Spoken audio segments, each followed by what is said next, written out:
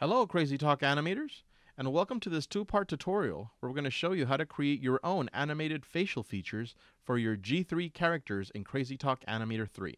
So in the previous tutorial, you remember that I had a character with a blank face, and then I used some of the sprite templates from the Content Manager, and we added these for some basic animations. So here I have the nose, and when I click on it, you'll see that initial sprite at the bottom.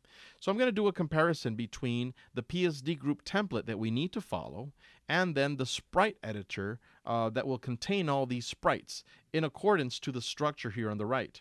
So in the PSD group for face, we have a folder for left brow. We also have a folder for right brow.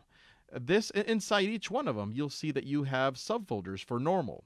Now, for the left eye, we have up to 6 different subfolders. This is the same for the right eye. These consist of normal, this folder for smile close, eye close, scared close, eye squint, and the rest of the sprites that we're going to need for facial animation once we start using the sprite editor. For the nose, we only have one subfolder, which is the normal, which is the same one we saw at the beginning of the tutorial. And then we have the folder for mouth. Now, inside mouth, we have up to 15 subfolders. These include a combination of 6 folders for facial expressions, and then the rest are for lip syncing. And if we go down here to the sprite editor at the left, you can see the first 6 which are for expressions. That's normal, smile close, pucker lip, open lip, show teeth, and mouth open. But then we have the ones we need for lip syncing, which are another normal, or the same one you could use, AH, we have OH, EE, U, WOO, and the rest of the lip syncs that we're going to need if we start animating our character with audio files. All right, so what else do we have? We also have additional folders for the face. We have for the left ear, for the right ear. We have also for back hair. Okay, so these won't be used. These folders, these sprites or these folders aren't for animating with expressions. Basically, you can use these folders if you wish to do sprite switching during your animations, just like we did with the glove before and the shoes. You can switch these sprites anytime you want, and you can drop these additional sprites inside these folders, and you can save them as you go along. All right, so that's the comparison between the sprite editor and the PSD group. Now what I'm going to do here is I'm going to start adding some of these sprites for my facial features. So the first thing I'm going to do here is we're going to go down into the folder for the face. If you remember, in one of my previous tutorials, we had the face layer that contained painted on eyes, eyebrows, and noses. And then I created a duplicate layer for my head. And that head had, we deleted everything. So I'm going to bring the face layer up so we can use these as a reference, okay? And I'm going to drop the opacity here a bit so we can see things a bit clearer. I also want to lock the layer for face and head. I don't accidentally want to move these around because we're going to start dropping in facial features for the eyes and everything else.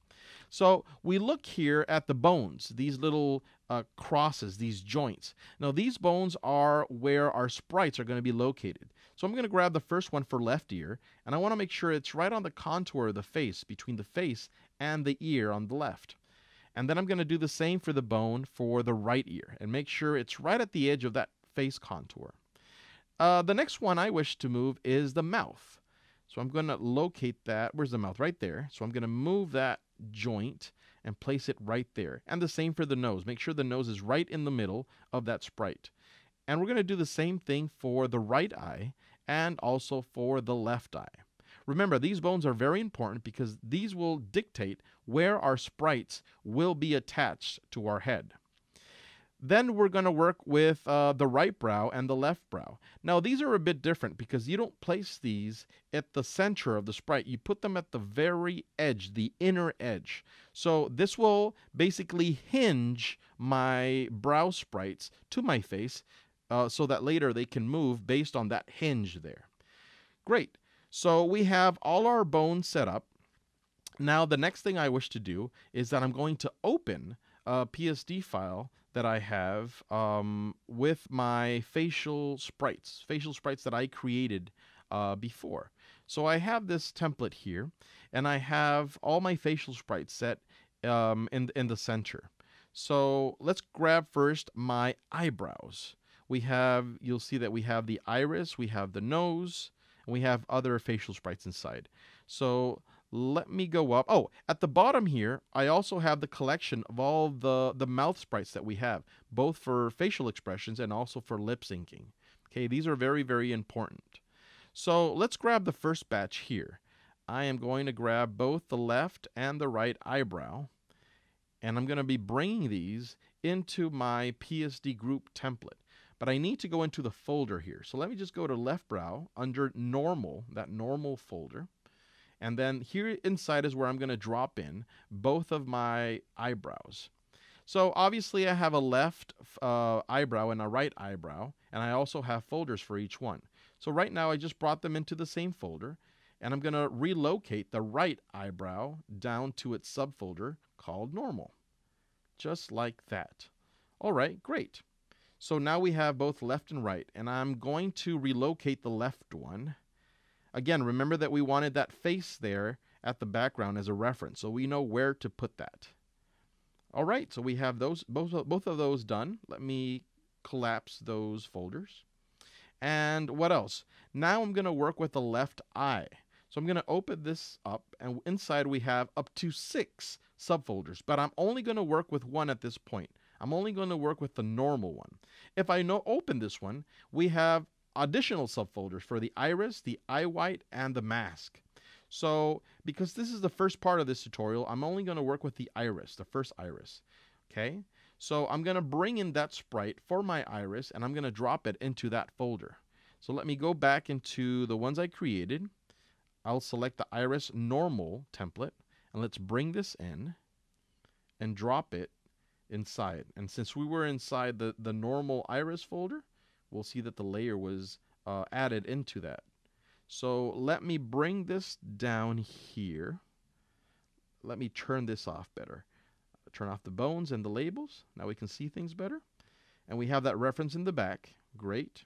And because this iris looks exactly the same for left and right, then I don't have to make 2 of them. I just need to duplicate this. So I'm going to right-click on my layer, and I'm going to duplicate the layer. You can rename these if you like. Obviously, it's always a good idea to do so. This will help you keep everything nice and organized. So I'm going to label this as iris normal. We have no conflict in the name, even though they're in the same folder. And I'm going to go to the right eye, go down to normal, and then iris. I'm going to drop in that other layer, that duplicate layer, for my iris normal. Bring this down and add it. Okay, now we have it inside. And we're going to relocate that duplicate layer to the left. This one, there we go. And bring it down left, and yeah, that looks okay. Great. So let's collapse these folders just to keep things organized. And the next one we're going to bring in is the nose. So you imagine the drill. We go into the template folder. Make sure we have the normal folder open. And I'm going to go into the templates that I created, the sprites that I created, I'm sorry. Select the nose layer. And bring this into that folder and rearrange it. And it looks right, just about right. Yeah, we're good. We're good. So the nose is done. Now let's work on the mouth. So again, for the mouth, we have a lot of subfolders inside. But at this point, I just want to work with the normal, okay, at this point. So I'm going to open that folder here. And then I'm going to go into the template, into the ones that I created, I'm sorry. And I'm going to select the normal sprite. This is basically the default sprite that we're going to use on our character. So just make sure that it's centered right where it's supposed to be in the mouth. Not at the mouth folder, again, in the normal folder of the mouth. All right? And that will ensure that we're following the correct structure once we start animating inside the sprite editor.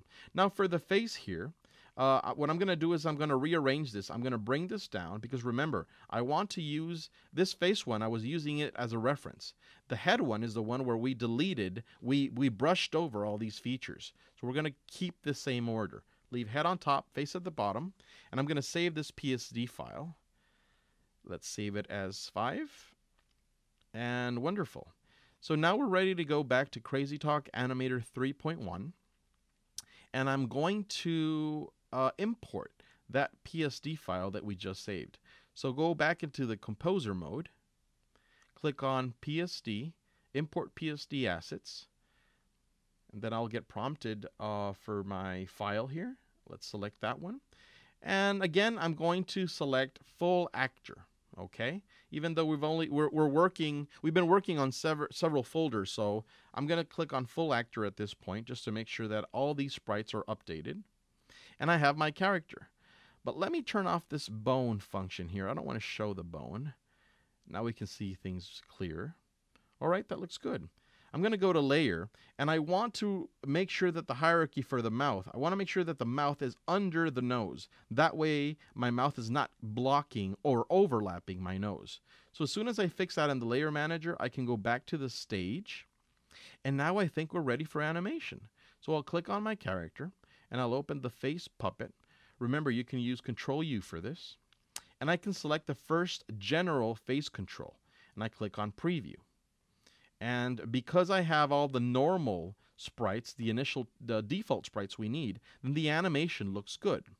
Okay? Test it around, and you'll see that we have animation based on these sprites.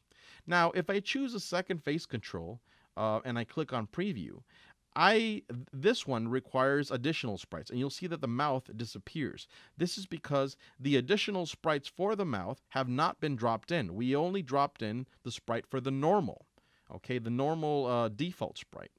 So if I go into the sprite editor and I click on face, I can select the mouth here, and you'll see that we have all the other sprites that we need have been grayed out because we haven't dropped them in. We're going to do this in the next tutorial.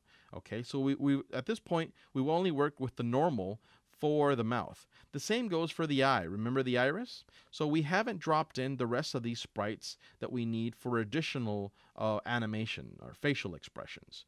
So we're going to do just that in the next tutorial. We're going to drop in all these additional facial features. All right, so thank you and stay tuned.